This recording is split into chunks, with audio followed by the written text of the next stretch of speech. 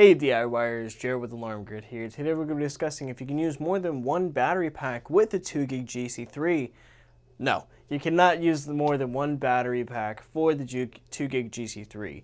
Now the battery pack or the battery backup for the 2GB GC3 is very important for the system because if the AC power were to go out, then the battery backup is basically meant to keep the system up and going so that you can have that alarm system working while there is a power outage.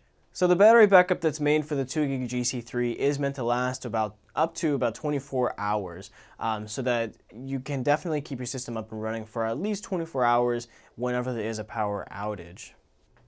Now, the battery backup for the GC3, it is a rechargeable battery backup, so even if that battery were to die during the power outage, it is able to be recharged. So as long as you keep the system plugged into the AC power and the system is basically up and running and the battery backup is plugged in, it will be able to recharge. It does take about 24 hours for the battery backup to fully recharge, but at least you do have a rechargeable battery backup, so you don't have to sit there and swap it out. You don't have to purchase a whole new one. Once the power is completely out, then it's just become a very tedious thing, so that's why they did make the battery backup rechargeable. Now, the battery backup for the 2GB GC3, it does have a lifespan of about 3 to 5 years. So, depending on the use of that battery backup, it will last for a very long time. Now, over that span of time, the battery backup will start losing the ability to hold its charge. So, after about 3 to 5 years, you want to check it periodically just to make sure that the battery backup is working correctly. And if not, then you are able to swap it out with a new battery backup for the GC3. And the battery backup is basically named 2GB battery GC3. It is a very affordable little battery backup. But again, you would only be able to use one with the system. Now, I know what you guys are all probably thinking. Why not just have a spare 2GB GC3 battery backup? That's not really going to work out too well because the battery backup for the 2GB GC3, it does need to have a constant power draw in order for that battery backup to stay alive. Over time, if you have it just sitting in a drawer or dresser or on a table or anything, and it's not getting any power to it, that battery is going to drain. So even if the power were to go out and you were to try to swap it out, more likely that battery backup is going to be dead, so it's not really going to work.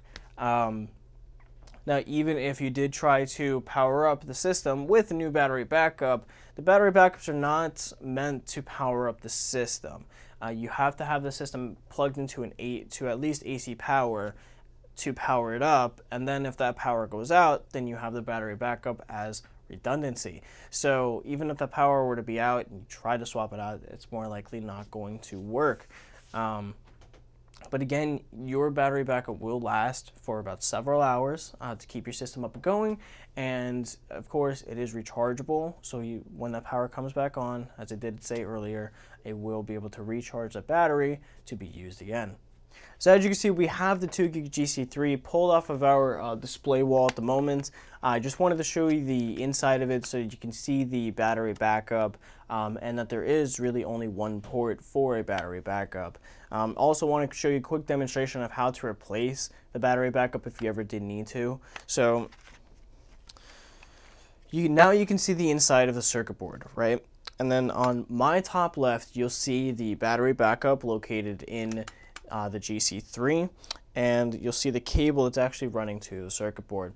So basically, if you unplug this cable, you'll see that there's only one spot or one slot for a battery backup, basically for the battery backup cable to plug into the board.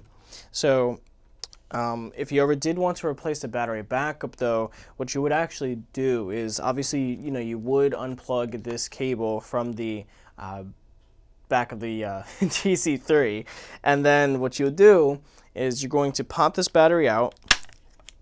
This little tab is going to be holding it, so you just want to put a little bit of gentle pressure on there, and it's going to pop out, and you'll have the 2GB GC3 or the 2GB battery GC3 right in your hand.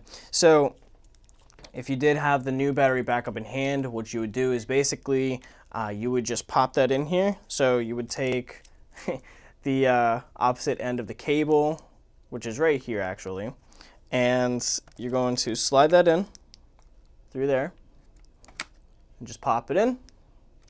You're going to take your cable and you are going to plug it in to the circuit board. Just tuck that little cable. And now you've replaced the battery backup for the GC3. So, and then now, as you can tell, there is only one spot for the battery backup for a GC3. And that does answer the question on whether you can use more than one battery backup with the 2 gig GC3. If you have any questions about the 2 gig GC3 or alarm systems in general, please contact us at support@alarmgrid.com or go to our website, alarmgrid.com. If you found this video helpful, please like and subscribe. If you want notifications on future videos, please click the bell icon. This is Jarrett with Alarm Grid. Give yourself a great day.